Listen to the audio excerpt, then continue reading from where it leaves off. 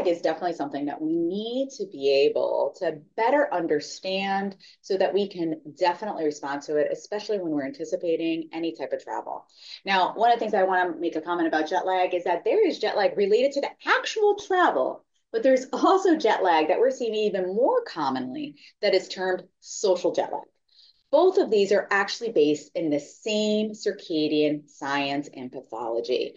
What we're talking about here is that everyone has a circadian rhythm. This is your day night rhythm. In fact, this is genetically programmed into your DNA. We recognize in 2017 a Nobel Prize went to three men who had identified and characterized the molecular capacity of clock genes, really telling us that our body is programmed to act on a certain circadian day night pattern.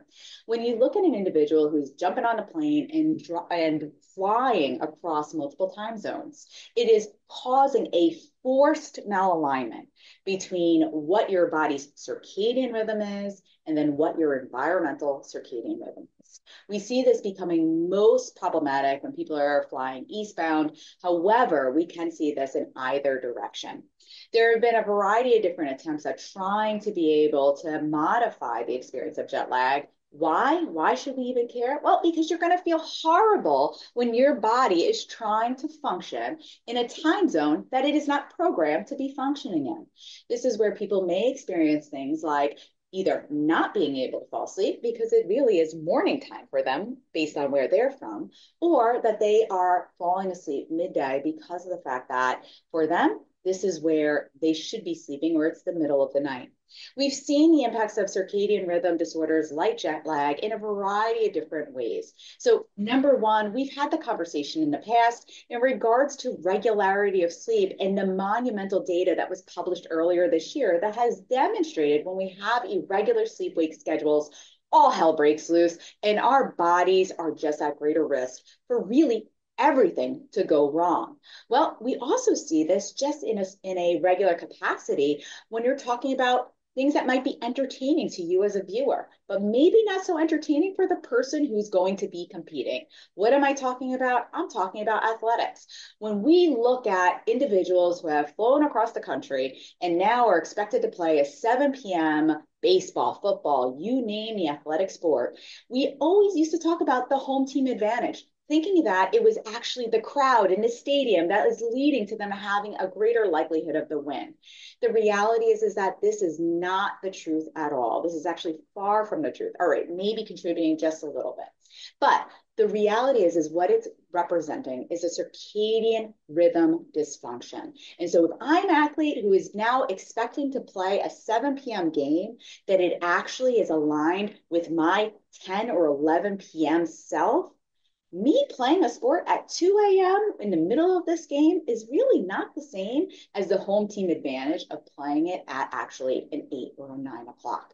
And so when you're looking at teams that are traveling multiple time zones, their 40% likelihood of winning is not a result of just being the home team advantage. It is a result of the fact that they're trying to optimize their performance when they are not in an area that is most aligned with what they should be doing. They should be probably sleeping at that time.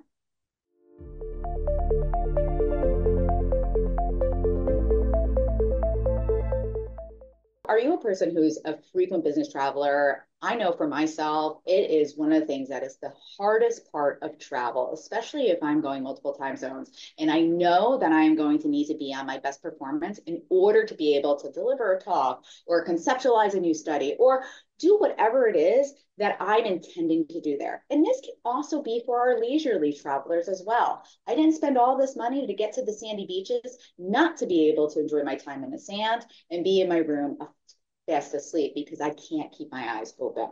The reality is that the call to action is to definitely partner with a sleep physician because of the fact that there are strategies that can be employed that will help you have a better daytime function and night sleep once you get to your destination. Some of these strategies are more well studied than others with much more evidence to be able to support their function. However, when looking at the constellation of different strategies that you can consider, some of them also have lower risk where even if the data isn't as impressive, may be worthwhile to try. What am I talking about? Well, there are some studies that have demonstrated things like melatonin, benzodiazepines, and benzodiazepine receptor agonists can be strategies that can be implemented when you are traveling multiple time zones to help you be able to better adjust to your new time zone.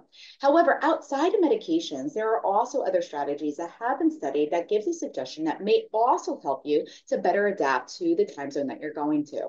This actually includes things like strategic exposure or lack of exposure to lighting, as well as strategic timing of the foods that you're taking in.